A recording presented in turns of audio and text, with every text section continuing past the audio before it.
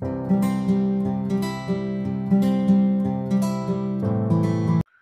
Everyone, तपाईहरुलाई फेरि पनि स्वागत छ हाम्रो च्यानल एजुकेसन युफाईमा।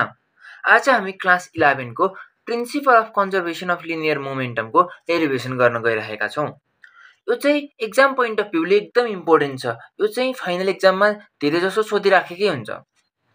सो अब यसको स्टेटमेन्ट हेरौँ है त, यसले के भन्छ त?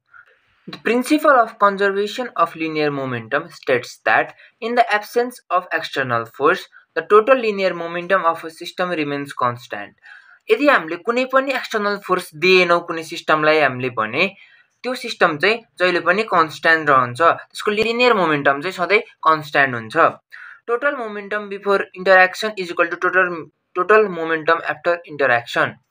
यसमा चाहिँ के भनेको छ हामीलाई भन्दाखेरि जति पनि इन्टरएक्सन कुनै सपोज दुईटा बडी थियो रे, दुईटा बडी चाहिँ इन्टरएक्ट भयो रे, एकअर्कासँग ठोक्कियो रे। ठोक्किन भन्दा अगाडि जति यसको मोमेन्टम थियो त्यो इज इक्वल टु ठोक्किसकेपछि पनि त्यति नै मोमेन्टम हुन्छ भनेर चाहिँ यसले यो स्टेटमेन्टले हामीलाई भन्न खोजेको छ। अब यसको डेरिभेसन चाहिँ बुझौँ है त। सबैभन्दा सुरुमा के गरौँ भन्दाखेरि हामीलाई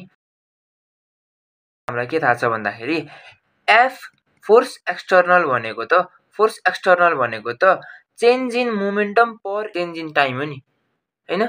भनेपछि यो भनेको त यदि हामीले एक्सटर्नल फोर्स नै 0 लगाएको छौं भने त 0 is equal to dp by dt। अनि हामीलाई डिफरेन्सिएसनको रुल के थाहा छ भन्दाखेरि यदि कुनै टर्मको चाहिँ डेरिभेटिभ्स 0 आउँछ भने यो टर्म पक्कै पनि कन्स्ट्यान्ट हुनुपर्छ। भनेपछि हाम्रो p भनेको त कन्स्ट्यान्ट हुने भयो। यसले पनि यही भन्न खोजेको छ। अब हामीले एक्सपेरिमेन्टको थ्रुबाट बुझौँ है त यो। अब हामीसँग चाहिँ एउटा बडी छ अरे, एउटा बडी अनि अर्को बडी, दुईवटा बडीहरू छन् रे। अनि m1 यसको मास m1 छ रे, यसको मास m2 छ रे। यो बडी a मानौँ, यसलाई b मानौँ। अनि यो चाहिँ u1 भेलोसिटीले अगाडि गइरहेको छ रे, यो चाहिँ u2 भेलोसिटीले अगाडि गइरहेको छ रे। केही सर्टेन इन्स्ट्यान्ट अफ टाइम पछि चाहिँ यो बडी र यो बडी चाहिँ एकअर्कासँग ठोक्कियो रे, इन्टरएक्ट भयो अरे। भनेपछि अब यो बडी A हो, यो बडी B हो। अनि यिनीहरू चाहिँ स्ट्रेट लाइनमा गइरहेछ है, स्ट्रेट स्मुथ सर्फेसमा चाहिँ गइरहेछ, जहाँ कुनै पनि फ्रिक्सन छैन, केही छैन, एक्सटर्नल फोर्स केही पनि छैन, स्ट्रेट लाइनमा गइरहेको छ। अनि अब यसको मास m1 छ, यसको मास m2 छ है। भनेपछि अब f1 ले यो जुन बडी छ नि, यो बडीमा भनेको त f1 ले को फोर्स चाहिँ यो बडीमा लाग्छ नि त। यो बडीमा चाहिँ FA फोर्स लाग्छ, यसमा भनेको चाहिँ FB फोर्स लाग्छ। यसलाई फोर्स लगाउँछ अनि यसले चाहिँ यसलाई लगाउँछ। फर एक्जाम्पल हामीले दुईटा बलको एक्जाम्पल लिगौँ है। दुईटा बल यो पोइन्टबाट र यो पोइन्टबाट हामीले यसरी फाल्यौँ भने अनि यो यतापट्टिबाट आएको बलले चाहिँ यो बल छ नि, यो बललाई यतातिर धकाल्न खोज्छ, अनि यतातिरबाट गएको बलले चाहिँ यो बललाई उतातिर धकाल्न खोज्छ। भनेपछि एकअर्काले आफूभन्दा अपोजिट बडीलाई चाहिँ फोर्स लगाइरहेका हुन्छन्। अनि फेरि केही इन्स्ट्यान्ट अफ टाइम पछि यिनीहरू छुट्टिएर अब चाहिँ यिनीहरूको मास m1 र m2 नै हुन्छ। अनि यसको भेलोसिटी चाहिँ v1 हुने भयो, अनि यसको भेलोसिटी चाहिँ v2 ले मुभ गर्ने भयो। यो बडी A भयो, यो बडी B भयो। अब हामीले यहाँनेरि के मानेका छौं भन्दाखेरि u1 is greater than u2, first बडीको velocity is greater than second बडीको भेलोसिटी। यिनीहरू यदि एउटै स्पिडमा इज इक्वल टु हुने अथवा यो सानो हुने यो ठुलो हुने भयो भने अथवा यिनीहरूको भेलोसिटी इक्वल हुने हो भने त यसले कहिले पनि यसलाई भेट्टाउँदैन अनि इन्टरएक्ट नै हुँदैन नि त। भनेपछि यिनीहरू इन्टरएक्ट हुनको लागि त यसको भेलोसिटी अलिकति बढी हुन पर्दो रहेछ। अब हामीलाई के थाहा भयो भन्दाखेरि मोमेन्टमको फर्मुला भनेको त mv हो नि त, mv हो। भनेपछि m भनेको मास, v भनेको भेलोसिटी हो मोमेन्टमको फर्मुला त। भनेपछि अब इनिशियल मोमेन्टम अफ a भनेको चाहिँ के हुने भयो भन्दाखेरि m1 u1 हुने भयो। यो बडी त सबैभन्दा सुरुमा त मास m1 छ, u1 भेलोसिटीले गइरहेछ। अनि initial momentum of body b भनेको m2 u2 हुने भयो। अब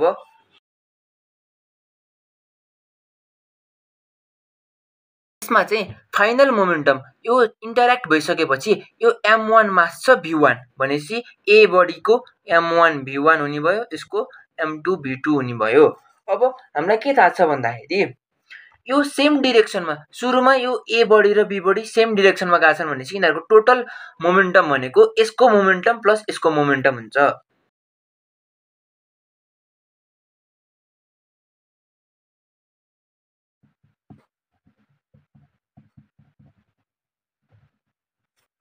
टोटल इनिशियल मोमेन्टम भनेको momentum of A plus momentum of be. मोमेन्टमलाई चाहिँ हामीले पी सिम्बोलले चाहिँ जनाइन्छ।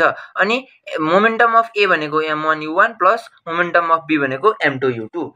अब हामी यो बडी ए मा लागेको फोर्स र बडी बी मा लागेको फोर्स चाहिँ क्याल्कुलेट गरौँ है। भनेपछि ए मा लागेको फोर्स इज इक्वल टु हामीलाई फोर्स भनेको त के थाहा छ, rate of change of linear momentum हो फोर्स भनेको त। भनेपछि ए ले बी मा लगाउँछ, ए ले बी मा फोर्स एक्जर्ट गर्छ, बी ले ए मा फोर्स एक्जर्ट गर्छ। भनेपछि एफ ए भनेको त के रहेछ, rate of change of linear momentum of be रहेछ। बी ले चाहिँ ए मा लगाएको रहेछ। त्यसै गरी एफ बी भनेको त rate of change of linear momentum of ए हो। देन हामीले अब के भन्न सक्छौँ, एफ ए भनेको त rate of change of momentum भन्यो है मैले, momentum of A by time हो नि त, टाइम स्मल टाइम टीमा चेन्ज भएको हो। अनि यो भनेको त रेट अफ चेन्ज अफ पिए भनेको त हाम्रो m2 minus b2 minus m2 u2 हो नि। फोर्स बी ले लगाएको, बी को भनेको हाम्रो के थियो, सुरुमा भनेको m2 u2 थियो मोमेन्टम, अनि लास्टमा भनेको इन्टरेक्ट भइसकेपछि m2 v2 भयो। भनेपछि हामीले final minus initial अपनमा time taken गर्यौं भने त हाम्रो फोर्स एक्जर्टेड अन ए आउने रहेछ, फोर्स एक्जर्टेड अन ए आउने रहेछ। अनि त्यसपछि एफबी भनेको ए अनुसार गर्दाखेरि हाम्रो m1 v1 final minus m1 u1 initial हुने भयो। अनि इन युनिट टाइम, केही इन्स्ट्यान्ट अफ टाइममा, केही इन्टरभल अफ टाइम भन्न खोजेको हो है यो चाहिँ।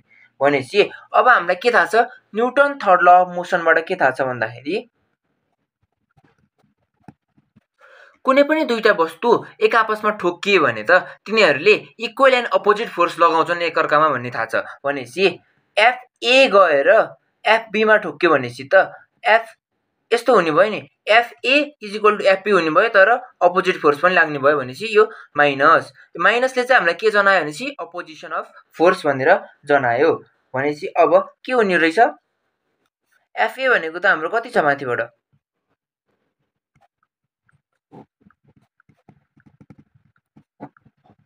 हाम्रो एफए भनेको त m2 v2 minus m2 u2 अपनमा triangle t is equal to m1 v1 minus m1 u1 अपनमा triangle t हो हैन, डेल्टा t हो। भनेपछि अब यो यहाँ माइनस छ, यो डेल्टा t र यो डेल्टा t गयो।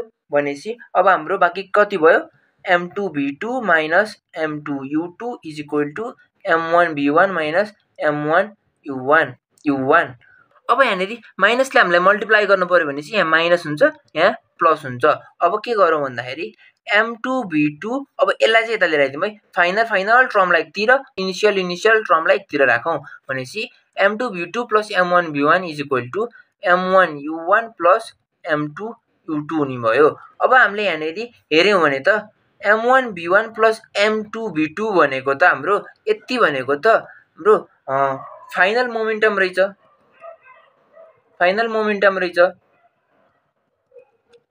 अनि हाम्रो m1 u1 plus m2 u2 भनेको त यति भनेको त हाम्रो इनिशियल मोमेन्टम रहेछ।